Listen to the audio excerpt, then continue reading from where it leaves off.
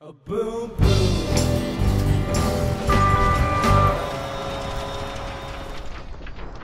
Hey, this is Time Bomb, and if it's your first time checking out the channel, hit that subscribe button to catch all the updates. Thanks a lot for joining me here today in this video. It's a big one. I had Phoenix approach me a while ago and talk about wanting to do this dogfighting guide. Now, this dogfighting guide is part one of a series basically to follow, and this really lays the foundation for how Squadrons works on the dogfighting level, how evasion works, how shot tethering works, how the people utilize the tools available in-game using targeting computers and different systems, as well as the boost system a little bit here to dogfight in not just Star Wars Squadrons, but what I like to call fencar squadrons. So this is really laying the foundation now for the future installments as well. So it might be a little bit, basic for experienced players, but there is information there that I think actually everyone will learn. So I definitely recommend giving it a watch, and it will sort of set the table for some future videos too. What we're gonna do. I definitely have a few links down here in the description below as well. In addition to what Phoenix mentions, I'm going to mention Leaf's guide that he's put together about dogfighting on Reddit here. We're going to link those below, and he's also doing a lot of loadout drops on Facebook. He may be involved in some future videos as well here, doing some loadout work. And Neurotic Tim for Graysquadron has set up a guide that's really available. Now, everyone, if you're watching this and you're not on the Graysquadron Discord, you definitely should be. Look at the Facebook group or wherever you're watching this. Go to the Reddit in the Wednesday Wingmate Wednesdays post. There will be the list of the different groups, and you should be there. And then when you're in Graysquadron in any channel, if you put $! Bantha, you will get Neurotic Tim's dogfighting guide. So that will be available as well. There's lots of tools here for dogfighting in addition to this that you should definitely check out. Always recommend Fencar's videos as well. And yeah, lots of practice time. That's what we all need. So thanks a lot for checking this out. I'm Time Bomb. You guys are awesome. And I will catch you guys later. Hi there, this is Phoenix1 and welcome to the Star Wars Squadrons basic dogfighting tutorial. This video is intended for players who are unfamiliar with space or flight sim games and will go over basic dogfighting concepts. If you're a more experienced player, a follow-up guide going over advanced dogfighting techniques in Star Wars Squadrons will be released later. But feel free to stick around, you might learn something new. I will go through the mechanics and theory of dogfighting in as thorough and comprehensive a manner as possible, and the general advice will be applicable to both the dogfight and fleet battles game modes. While I do have my own thoughts on the flight model and state of balance in the game, this series of guides will be focused on acting as a primer for how the game is currently played at a competitive level. Also note that this video will only cover individual play, team play strategies, and tactics will be covered later. To start with, the most basic advice I can give is don't die. Because of how the game modes are structured and given how important manipulating the morale bar is in fleet battles, dying actively harms your team either by reducing your team's time on attack or increasing the time on defense. Dying in excessive amount creates a huge handicap for your team that is difficult to overcome. So in general, you should be playing conservatively and trying to preserve your life by not suiciding for kills or objectives. Players who are alive and on the field can get kills, farm AI, do damage to objectives or defend them. Players looking at the respawn screen cannot do any of those things. As you get better at the game, you will learn the exceptions, but as a general rule, you should do your best to preserve your life and not die. And if you're low on health, you should always retreat to get repaired or rearmed. Let's talk about what you should do when you get into a game. Take the 5 to 10 seconds at the start of a match to redirect your power and make sure that at least your shields and engines are fully overcharged before you even get into a fight. Let's quickly summarize how each of the power systems work. When power is fully redirected into your engines, your speed, acceleration, and turn rate are increased and the boost meter begins to charge. Having at least one bar of boost meter allows you to initiate a boost, and from a boost you can initiate a drift. When power is directed into your weapons, your lasers charge faster and the amount of energy consumed when your weapons are fired will be less. If you already have a full laser bar, you can overcharge your lasers to do 25% more damage with each shot. When power is directed into shields, your shields charge faster, and your shields can be overcharged as well to give you 100% more hit points. Generally, you will want to have all power to engines in order to dogfight better. Only shifting the power out is needed to recharge your shields and weapons. If you're firing on a target that is not particularly evasive, do remember to shift power into weapons. Doing so will greatly conserve your laser charge. Given how the power systems work, it is not advisable to balance out the energy. You'll want to maximize efficiency by allocating max power to each system as they need it. I would recommend starting out with basic power management, especially if you're new to Space Sims, and gradually move on to advanced power management as you get more comfortable with managing the energy systems in this game. When you do get into combat, remember to manually redistribute your shields as they get depleted, because they do not automatically redistribute themselves. And finally, if you run out of power in any one system, make sure you have an escape plan in order to safely retreat so you can recharge. Speaking of escape plans, it can help a lot if you divide the map into safe zones, areas near your friendlies, and combat zones where your opponents and their capital ships are. Before you enter a combat zone, you should have your systems overcharged, and you should be actively scanning for enemy players using your targeting computer. Assess the risk you are taking by going into this combat zone. Are you by yourself without teammates? What is the position of the enemy team? Is there cover like asteroids you can use on approach? Is the phase close to flipping? What's the morale situation like? Can you secure a kill? And after securing that kill, do you have an escape route in case things go south? The battlefield is dynamic, so just take a second and analyze the combat situation before deciding on an appropriate course of action. You'll find more success if you just think about what you're about to do, than if you just chase enemy players around mindlessly. Also remember that safety is relative. What was once a safe zone can change into a combat zone if the phase shifts and your opponents go on attack, and you need to be prepared for that eventuality as well. Reddit user Stiggy McCool made a Reddit post months back going over what I'm talking about here in more detail, which I'll link below in case you want to go over it for yourself. So far we've talked about the general higher level strategy to approaching dogfights. Now we're going to talk specifics about how to fly in ways that won't get you killed. So this should go without saying, but don't sit still and tear it up in open space. This leaves you a literal sitting duck. Unless you're taking advantage of your capital ship's shields by sitting under them, you should always be moving and not at a dead stop. Probably the next most important piece of advice I can give is don't fly in a straight line. When you fly in a straight line, you are really easy to lead and really easy to shoot down. Just don't do it. Let's take a moment to talk about leading your target. So lasers in Star Wars Squadrons act like bullets fired from a World War II era fighter plane. Just like in the movies, the lasers have a travel time before they reach the target, and they don't fire instantaneously. To put it in FPS video game terms, the lasers are projectiles and are not hit scan.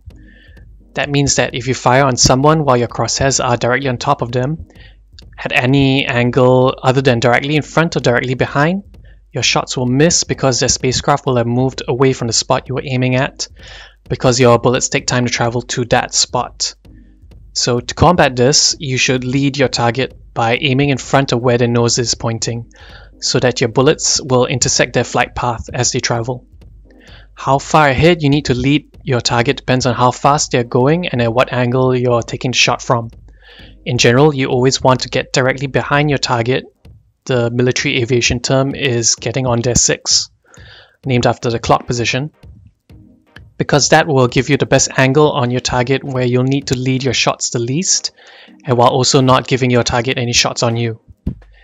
If you really need to take a high aspect shot, a shot where your target is a sharp angle to you, you should roll so that your pitch, your up-down controls, are parallel to your target's direction of travel.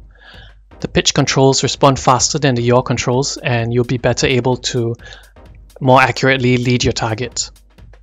The yaw controls are pretty responsive in this game though, so feel free to use the yaw if you just need to make small adjustments. Of particular note, your crosshair will turn red if your target is highlighted in the targeting computer, and your lead is enough to indicate a firing solution that will hit the target. If your shots are close enough, the game will tether your shots to the target to ensure that they hit. But different laser types will demand a different amount of pinpoint precision before that close enough point is reached.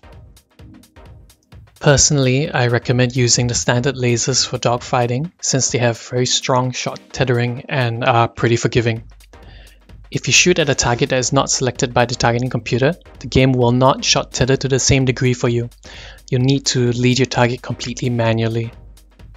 However, the red crosshair does not guarantee that your shots will hit. It is just an indicator that if your target maintains the same speed and direction, the game will tether the shots to connect to the target on that heading. But if your target is rapidly changing direction and speed, your shots can and will still miss even if you have a red crosshair. It should be noted that your target doesn't have to be boosting or drifting, just rapidly throttling up or down is enough to throw off the shot tethering in this game. Also, any amount of latency or lag will give you bogus firing solutions where you will see the red crosshairs but your shots will completely miss and will not tether to the target. So that being said, your shots are still projectiles that when fired can connect to the target if they happen to move into the same space the lasers occupy. So do like Luke Skywalker, turn off your targeting computer and learn to manually lead your targets. Destracier did a lot of work on this, and I'll link his document down below. So knowing all that, how do we avoid getting shot? Let's go over some basic maneuvers from real-life air combat that are applicable to Star Wars Squadrons. To jink, just make a short, sharp, random movement with your stick and change the speed of your throttle. The objective here is to throw off your opponent's lead and spoil his shot. You won't throw off every single shot, and bullet hose weapons like the rotary cannon will still make short work of you because the auto aim is that strong in this game. But you'll survive longer jinking than if you were flying straight ahead instead. The situation you're most likely to run into where you'll need to jink like your life depends on it is when you've run out of boost and have bandit or multiple on your 6, but still need to travel in a relatively straight line because you don't have a lot of room to maneuver. That said, it's good practice to be jinking anytime you're flying in a combat zone where you suspect bandits are about, if only so that you're already evasive and hard to hit when someone eventually does decide to start shooting at you. If you played any sort of World War II flight combat game, this particular maneuver should be second nature. Okay, but if I'm jinking all the time, how do I lead my targets or lock on with my missiles or just hit things in general? Well, congratulations, you've discovered what makes World War II era dogfighting so compelling, and why Star Wars was based on that. So this fundamental contradiction is the basis for dogfighting in this game and many others. The best time you can jump on someone's 6 and take them out is when they're flying straight while they're shooting at someone or something else. So now we have to amend don't fly in a straight line. Don't fly in a straight line unless you really have to, and the minute you don't have to, go back to not flying in a straight line. One aspect that is seldom discussed is the use of cover. So since this is a space sim, there's a lot more cover available than in an atmospheric flight sim, for example. Similar to first-person shooters, using cover can be the difference between life and death. Most maps have a huge amount of cover that can be taken advantage of, or structures that can be flown into or around. Even on the most open map, Yavin, you can fly into the clouds to break targeting locks, and in exchange you will just take a small amount of damage for as long as you're down there. Smart use of cover will greatly reduce the damage you take, although you might have to be willing to take some risks. Okay, so you got into a dogfight and you're happily blasting away at some rebel scum, when suddenly your indicators are screaming enemy lock-on and you start taking fire to your rear hull. Do you keep going for your original target? You think you just might be a second away from getting that kill. The answer is to always break off your attack and either evade or turn on your attacker. Remember, you're flying straight for the most part while you're attacking someone, and that makes you very vulnerable and easy to lead. When you're this vulnerable, you're most likely to get killed, and being killed means you failed to not die. If we want to win the game, we need to not die, so we can't have this, can we? Yes, even if that does mean you have to give up a kill. Again, this is a general rule and there are exceptions, but for the most part, you need to do your best to stay alive and not trade or suicide. Let's take a minute here and talk about the radar, your sensors, and keeping situational awareness. The first screen we'll talk about is the tactical screen, which you can bring up by pressing the key that brings up the options menu. The tactical screen gives you a top-down view of the battlefield and displays where your teammates and opponents are. You should get into the habit of checking the tactical screen whenever you're relatively safe, such as when you're repairing at your frigates or when you're returned to the hangar, since the information it provides is valuable. That being said, it is admittedly a little cumbersome to refer to in the middle of a dogfight, where doing so is liable to get you killed. Next up is your radar. All ships have a radar display, although the precise location varies from ship to ship. Your starfighter has a sensors range of 2000 units in a sphere around you, and the radar will display everything within that sphere. Contacts behind you will appear at the edges, while the innermost circle displays everything in front of you relative to your position. Contacts within the innermost circle are dead ahead. Teammates can extend the range of your sensor contacts and allow you to target bandits further away than 2000 units, as long as those bandits are within sensor range of your teammates and are not using any stealth auxiliaries like the reflect hull. In terms of usefulness in keeping you alive, the radar is hot garbage because the displays are way too small. Its readability is awful, especially if you're a flat screen button masher like me, and by the time you notice a contact behind you on the edge of the display, you're probably already being fired upon. Honestly, I only find it useful as a method of reorientating myself in some of the more cluttered maps like Gallatin, because the friendly capital ships have nice big icons that take up all the screen space. HughSJ on Reddit made some handy diagrams visualizing how the radar works that I'll link below. The last and most useful screen is the targeting computer. Your targeting computer will display your target's orientation, your distance to target, their health and shield values, and any statuses they have such as ionization. You should have a key or button assigned to both target enemy team and target my attacker. Use your target enemy team key to cycle through the enemy team during normal flight, and look for anyone whose ship is approaching you head on. They're most likely making a beeline towards you to try and take you out. If you come under fire, use target my attacker to quickly target your opponent and immediately start performing evasive maneuvers. Because the targeting computer displays your target's orientation relative to you, you can use that information to read your opponent and judge what they're doing and when they are lining up for a shot. Look carefully at the angle your opponent is at in the display, judge when your opponent is attempting to lead you and by how far, and use a combination of jinking, boosts and drifts to foil your attacker's attempts to kill you. Remember that if your opponent is any good, they are doing the same and attempting to read you as well. So make sure you keep your movements short, sharp and random, because if you hold a turn or drift for too long, you might give your opponent enough time to correct their aim and end you then and there. So Squadrons is an arcade space sim, and as such does not have a particularly realistic physics model. Because of this, evasive maneuvers that have clear trade-offs in terms of speed or positional advantage in a more realistic flight sim don't have those trade-offs in this game. What does this mean? That anytime you find yourself in a real pinch, you should listen to my good friend Peppy Hair. Do a barrel roll! By simply hauling your stick into a diagonal position and rolling in the opposite direction, you'll throw yourself into a barrel roll. What makes the barrel roll powerful as a defensive maneuver is that you'll be constantly changing your position in 3 dimensions while traveling in a useful direction, like say towards your capital ship and away from the bad guys. And because your nose is constantly changing where it's pointing at, you'll be quite difficult to lead. If you vary your speed while performing the barrel roll, you should be almost impossible to track at close range. The constant changes in speed and direction are enough to throw off the game's shot tethering. Normally, in an atmospheric flight sim, constantly performing a barrel roll would bleed speed, and as all pilots know, speed is life. But since this is Star Wars, you can just barrel roll to your heart's content. Do take note that a barrel roll is different from an aileron roll. Due to how strong the shot tethering is in this game, doing an aileron roll offers almost no evasive benefits. While it does change the shape of your hitbox, at close enough ranges the shots will tether directly to the center of your starfighter's mass anyway. This is also the reason why the B-Wing's gyro function is basically useless, because the shot tethering will lock onto the B-Wing's cockpit even if the rest of the ship spins. Spinning is, sadly, not a good trick in Star Wars Squadrons.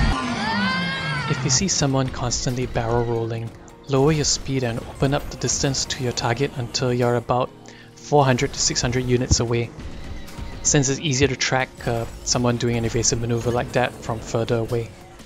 Judge where they're going, manually lead your shots, and pray to the force that they don't decide to arbitrarily break off their maneuver. Which is to say, if you're using the barrel roll to escape, don't lock yourself into the maneuver and become predictable. Feel free to vary your throttle, break off your maneuver to jink normally for a while before resuming it, or otherwise do everything in your power to not die. If you do it right, you won't even need to touch your boost bar to escape. However, if you do boost and drift while barrel rolling, you do become really hard to hit. Playing in the background should be a short clip where I try to demonstrate everything I talked about here today in this video. To be fair to Time Bomb, he's using burst lasers which don't have the strongest shot tethering, but this clip was for demonstration purposes. So to summarize, don't die, don't fly straight unless you really have to, and do a barrel roll. Be sure to join us for the next video in the series, which will hopefully be a lot shorter, which will cover jousting. And with that, this is Phoenix1 signing off.